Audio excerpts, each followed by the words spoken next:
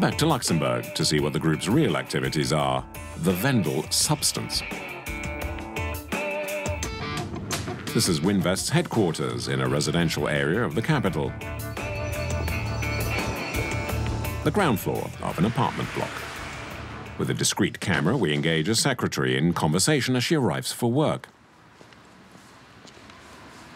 Hello, are those the Winvest offices here? Can we see you? We're doing a little survey of companies in Luxembourg. How many employees are there here? It depends. It depends on the day? Yes, it depends on the day. And now you're alone? No, in theory, my colleague will be here too. I see, so two of you. Is there any way we might see one of the managers? Yes, he should be here around 10:30. Okay. Is the manager from Luxembourg or from France? He's French. Okay, does the manager, the one we'll see later, the one from France, does he live in Luxembourg or he just visits?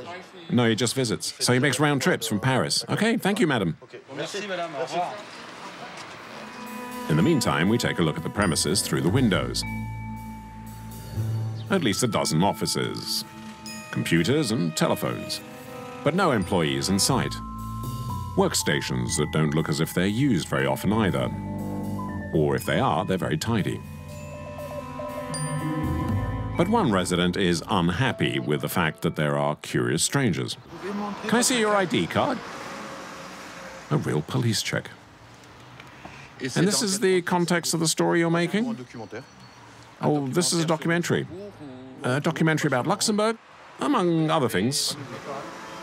She hurries off to alert Winvest's secretary. But by playing the guardian, the neighbor eventually starts chatting. Yes, she told me she has all your contact details, so now it's up to the company.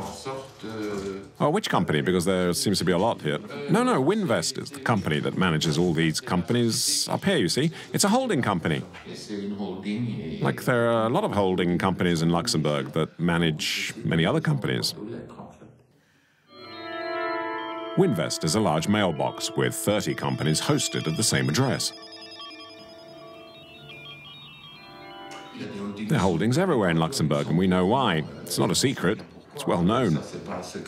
You don't have to play the innocent with me, you know. You know what I mean. That's why you're here. And that's why you want to make a documentary to explain all this stuff, everything that happens. Okay, well, thank you very much. Goodbye. Insightful neighbor, that. We try our luck again at Winvest to see if the French manager has arrived. Oh, hello again. Have your colleagues arrived yet? Yes, my colleagues have arrived, actually. I told my supervisor, and he told me that if you want more information, you should contact our communications team in Paris. Okay, do you have a pen, please? These are the Winvest offices, but still no sign of the manager. And then a door opens.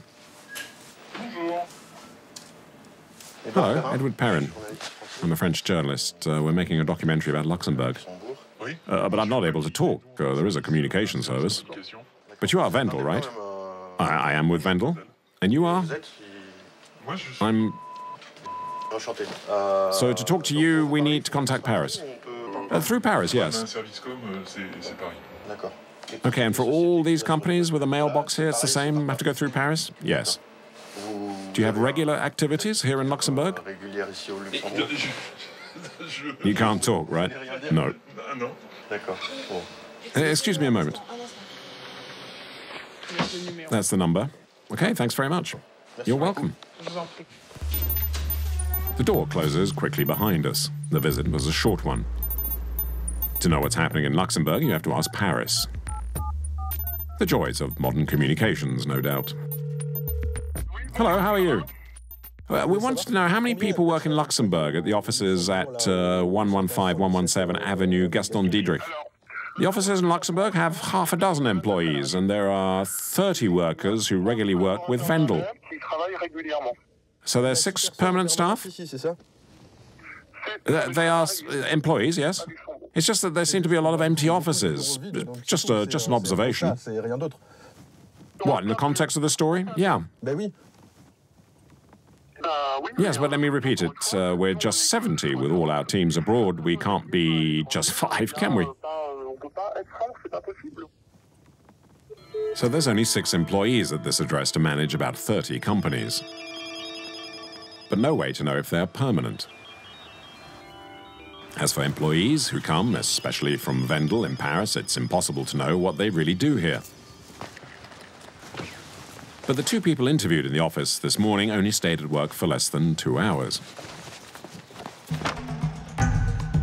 Having regular employees come down from Paris would prevent Winvest being considered as a shell company. In a judgment against a former employee at Wendel in France, the employment courts considered that the employee was spending so little time there that, quote, there wasn't a strong enough link between the employment contract and Luxembourg. It continued that the work was carried out largely in France and that the former employee only had, quote, an office in Paris. And it's in Paris that Yann Philippin, a journalist with the Liberation newspaper, has long investigated the activities of Baron Sellier. We show him the documents, hoping he can explain why Wendel is so keen on its Luxembourg subsidiaries. Well, this shows that the taxable net margin is only 0.125%, which is an extremely low tax base. So it's with these figures that Luxembourg taxes this type of operation. Absolutely. We can see that Wendel lends money to one of the companies in which it holds shares, one of its subsidiaries, for simplicity, and in return the subsidiary recycles the interest back to them and the revenues from the interest, and this is taxed at very low rates through its presence in Luxembourg. It's beautiful, isn't it? But that's not all. The Luxembourg tax office is very accommodating, and it's written in black and white in the company's public accounts. We can see quite clearly why it's very useful and very profitable to go through a Luxembourg company. Because as it says in the first sentence, and it's pretty funny, it says, quote, the company is fully subject to Luxembourg income tax. But that works out well, because for such activities, the chapter states that the contribution, the liquidation of these assets is not taxable income in Luxembourg. And finally, the company is exempt from wealth tax, so there is no tax payable in Luxembourg, so no loss. It's as if the cash is circulating in a pipe and there's no hole in the pipe, so there's no tax.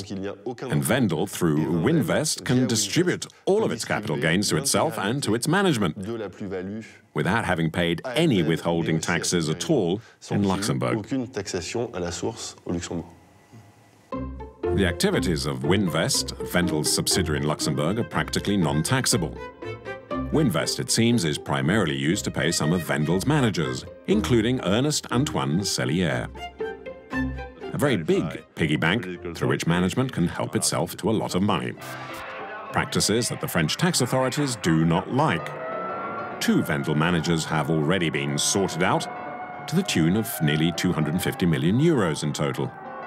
In both cases, the tax schemes included at least one step in Luxembourg. Requests for interviews are sent to Wendel, but they don't want to talk, and all are turned down. The solution may be a direct approach to Sellier in person. Fouquet's, the stylish restaurant on the Champs-Élysées. The equally chic MBC Club, a circle of businessmen, are hosting Sellier for a signing session of his latest book, titled We're Not Here to Be Yelled At. Hello, could you sign your book for us? Who are you? I'm Edouard Perrin. I work for a new show called Cash. And I would like you to dedicate your book, because I found it really interesting, and can you write it to Elise Lucet for the Cash show, please? The former boss of the bosses seems to have trouble writing the word cash. There's no C. I can't remember. How do you write it? Is it SH? SH. So there's no C. That's right. For the Cash show, cordially. And when asked about Winvest and Luxembourg, he says he's no longer in charge. I don't have much opportunity to dedicate books, you know. While we're interested in what you said in this book, we're also interested in your business, the Wendel Group, and a company called Winvest in Luxembourg. Can you tell us what Winvest is and what is its activity? Listen, I'm no longer in charge of the group's operations. So you would have to ask that question to the executive team. Because you don't know. No, I don't know. I left Vendel's executive board in 2005. I'm president of the supervisory board now, so please contact the executive board. But Mr. Sellier, are you still interested in the company's profit-sharing scheme?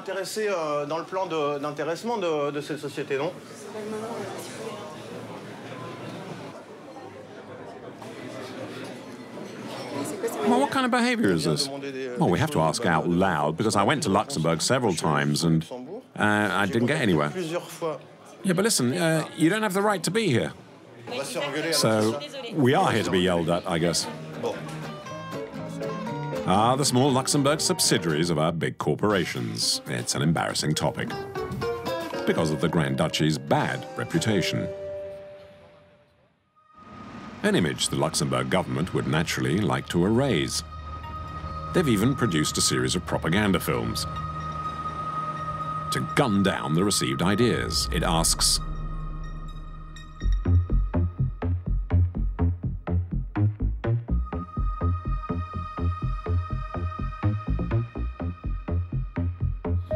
of course not. It's just a paradise for business, which offers custom-made services. It's a tiny country that's become a giant of the world economy. It's politically stable and, with its banking secrecy, a place to invest in safely and discreetly. And the icing on the cake is that Luxembourg is a founding member of the European Union. It also houses the Court of Justice and, therefore, a guarantee of probity. The way they tell it, it's a wonderland for investors. I don't know about you, but one might have a little trouble believing it all, taking into account the documents that we examined. One of the only people who can dispel our doubts is Luxembourg's Minister of Finance, and luckily he's in Paris in the beautiful residence of the ambassador. We saw several of these documents, and every time in these schemes money passes through the Cayman Islands, Liechtenstein, Guernsey and Luxembourg. Collectively then, the Cayman Islands, Liechtenstein, Guernsey and you are tax havens caught up in the middle of all these arrangements. We apply European law, which is not the case of the other countries that you mentioned. We can be compared to countries like the Netherlands and the United Kingdom, which are eminently more... So you completely refute the term tax haven? Oh, yes, indeed. It's an insult to my country, because Luxembourg applies all the conventions of the OECD. I work closely with other countries of the European Union, and you cannot claim that Luxembourg does not apply European law. No, but we saw them in these arrangements. You find yourself alongside them in these financial schemes. Once again, we saw them with our own eyes. You are among these countries. You say it would be an insult to my country to be qualified as a tax haven, but you're implicated in all these financial schemes. In your opinion, are the Cayman Islands and Liechtenstein tax havens? I don't know enough about the tax systems in these countries or regions to make a judgment. A kick into touch, as they say in sports. No, I just don't want to judge other countries so superficially. If a large French group, through a subsidiary located in Luxembourg, where it has no real activity, pays less tax in France, what would happen? If it is contrary to European law, the French authorities must notify me, and I will ensure that this does not happen. Isn't it up to you to notify them? How would I know unless the French tell me there is a problem? You would have your doubts if a French company acted through a subsidiary, though. But you've never asked yourself whether the inverse might be true? I think insofar as the laws are not the same in all countries, it's quite possible that through a subsidiary in another country, one could reduce the tax in the country of origin, which is not against the law.